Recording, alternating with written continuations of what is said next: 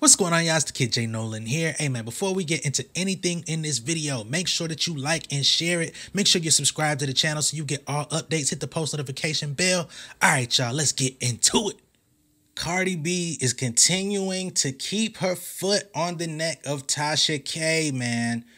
It's not looking good for Miss Tasha. She's showing up in goddamn commercials, advertisements on YouTube. She's doing her own YouTube channel. She got a website with subscriptions, people paying all this money. Unfortunately, it does not look like she's going to keep very much of it, if any of it at all. Good God, this is what happens when you spread false rumors about people. They try to get you to stop and you just keep pressing forward. You hit the gym acting like you're training for a boxing match.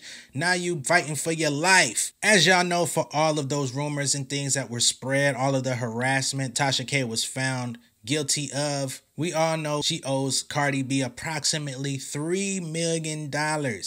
She's probably never going to recover these funds, probably never going to be able to pay it off. However, Cardi B is making sure that whatever she brings in, she wants those funds redirected to her deposit account. Cardi B just asked the court for permission to seize a 5-figure sum from Tasha K to start paying her debt.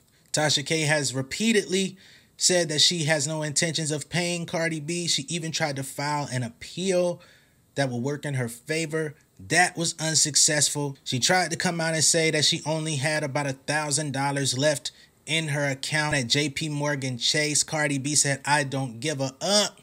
You need to send it my way and figure out the rest later." Cardi B has also filed a notice to Google, who owns YouTube, saying, "Hey, y'all paying her off this ad money on YouTube.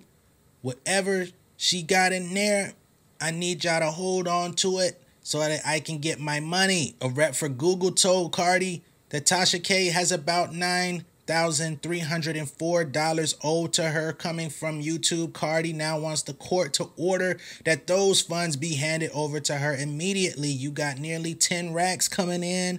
I'ma need all that. I'm gonna be honest, man, I don't rejoice in anybody's downfall. I don't want to see anybody broken have to get it out the mud if they don't necessarily have to. It just goes to show you, man, pride and ego will always be the fall of mankind. When you had the opportunity to stop spreading vicious lies and rumors about somebody, you didn't want to. When they sent you a cease and desist telling you to take down the videos, take down the content in which you were besmirching their name, talking about their children, the sacred nature of their relationship and marriage, all of these things, you did not want to oblige. People gave you multiple opportunities to atone for your sins, and you wanted to stand on that rock alone. You wanted to die on that hill. So now that the sword is being driven through your heart, you cannot ask for sympathy. You must live with what you created. I know it's got to be a long and hard journey for Tasha K, especially because she has somewhat of status when it comes to people's perception of her. So she can't go and get a job at Burger King, Kroger. She ain't going to be pushing shopping carts and shit like that. Niggas going to be documenting her ass every day. She can't get an office job. People going to have something to say about that. So now, what are you left with other than continuing to make content and forwarding all of your incoming funds to the one person that you decided to disrespect for almost 2 years? How the mighty have fallen. We all know that Cardi B does not need the money in any type of capacity. This is all about standing on business and principles.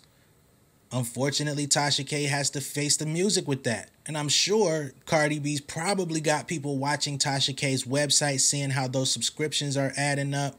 They're probably going to be making a motion to seize on that through whoever she's running her website with. It's definitely going to get a lot uglier before the sun comes out, but I do wish her the best. Tasha K, hold your head up. In the words of DMX, it's dark and hell is hot. Let me know what you guys think of this down below in the comments. Be sure to like and share this video. If this is your first time seeing me on YouTube, go ahead and hit that subscribe button. Hit the post notification bell for all updates, and I will see y'all on the next one, all right? Much love and respect. Y'all stay safe. Keep your mouth shut if you don't know what you're talking about. Peace. Beautiful people, thank you for tuning in. I hope that you enjoyed the content. Make sure that you're liking and sharing these videos. Make sure that you're subscribed to the channel. Hit the post notification bell so you get all updates. For all of my artists, my artist managers, songwriters, producers, etc. If you need a little bit of extra help with your career, man, make sure that you visit pengameelite.com, okay? That's my website and my community for all upcoming rising music creators. I got 2 books on there, the Pen Game Portfolio Volume 1 and 2. They're going to give you a lot of insights into the music industry, how to monetize your career, how I make my money off of music, because I am a full-time artist outside of doing YouTube videos. If you need some direct help, you can also book a consultation with me on the Pen Game Elite website.